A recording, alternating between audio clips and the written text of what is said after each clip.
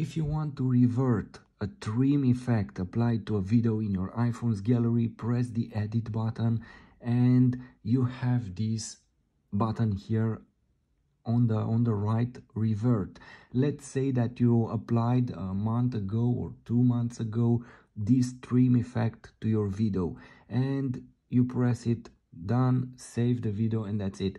But you want to go back, just press the edit button and either you can edit it again, you can trim the video again, or you can press this button, revert, and the video will go to the original way.